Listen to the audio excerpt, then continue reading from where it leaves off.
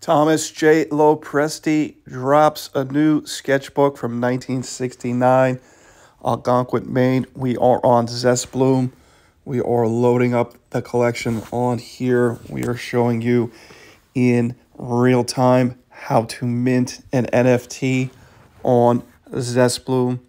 Pretty easy, just like the other platforms. This one is a little bit different, but as you can see here, you need to be organized, have the files you want to upload, what you want to call it, the name, etc. And of course, your My Algo wallet. Uploading the first part of the sketchbook, which is the coveted sketchbook cover from Algonquin, Maine. Year, folks, 1969. These will go for 50 algo on the Zestbloom platform. Listing it right there. Got to make sure you make it private or public, depending upon if you want people to see it right away. But I'm going to make all of these public. Let's do another one. Main page, create an asset, put your name in there, TLOP, sketchbook 1969, because we do have multiple sketchbooks, so I need to distinguish between them. And there we go. There are my files, nice in order. This is sketchbook 1. Beautiful marginal way. That's what they call this photo. It's a spot in Algonquin. Listing it here, 50 algo. You can see we get 46. That's the fee that you need to pay for Zestbloom and their services.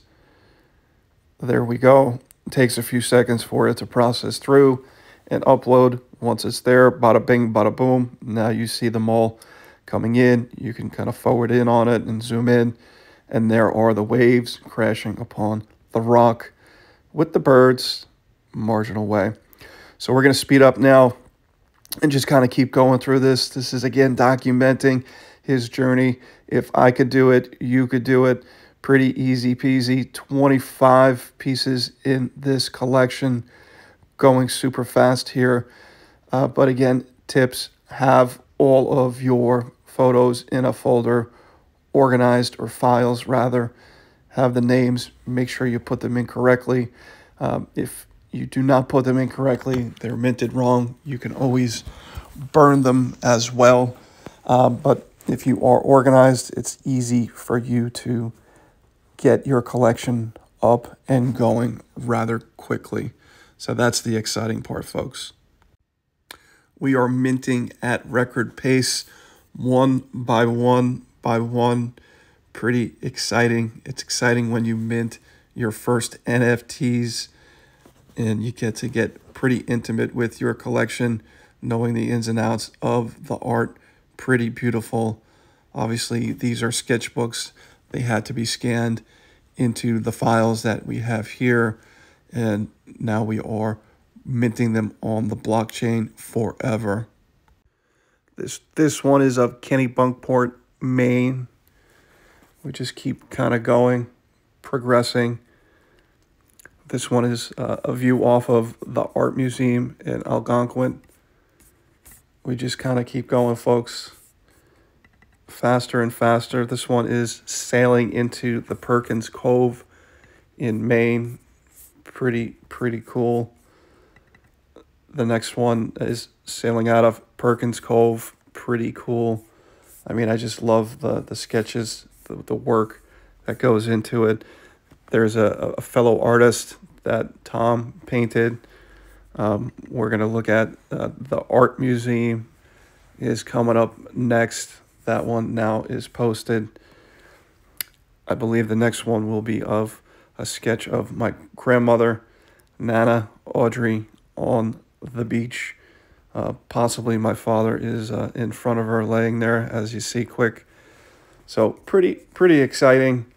You know, Algonquin is a nice place that my grandfather and their family went to pretty regularly to create their art.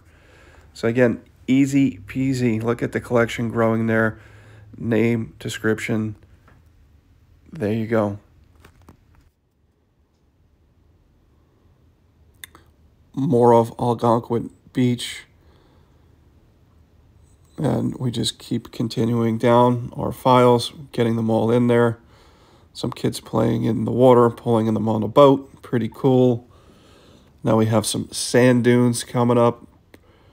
Pretty cool. The sketches, the work. I mean, it's just amazing how we brought these places to life with a pen. Some more sand dunes in Algonquin. This is, I believe, the entrance. It's the gateway to Algonquin Beach. There you see the gate. Pretty amazing art. I really do appreciate that I'm able to go through this collection with you.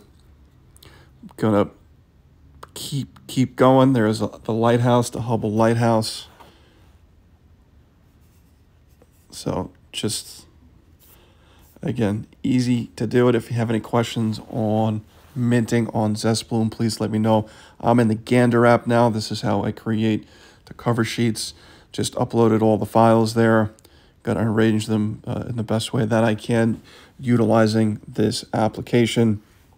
And then I will also mint this one as well. These are fun. If these are put on a wall behind a couch, you have a lot of different images that you can see there, the different contrast with the different colors of the different pieces of paper as they aged over time. Just very authentic, very pure, very vintage.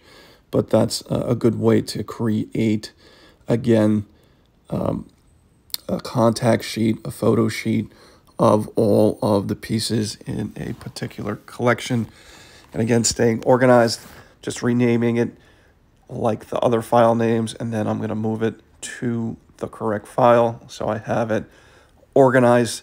Organization is definitely key for minting NFTs. You don't want to mint them twice. Defeats the whole purpose. You want to be organized, so that's what I am doing there.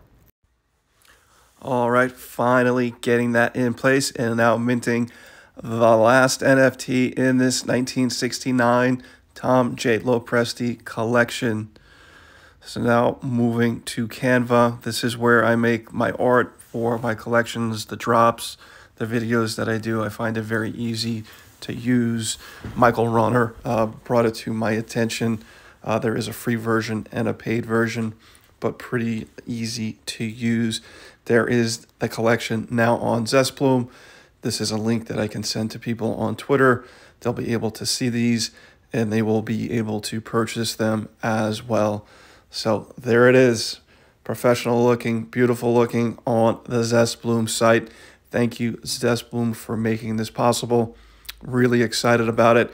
Go check out the collection. Please love, like, share this video if there are other people that do want to create NFTs and learn about it. Please send them my way. Send them to the channel. That is part of what we're trying to do, is trying to help educate, promote NFTs. So love you guys, and until next time, out.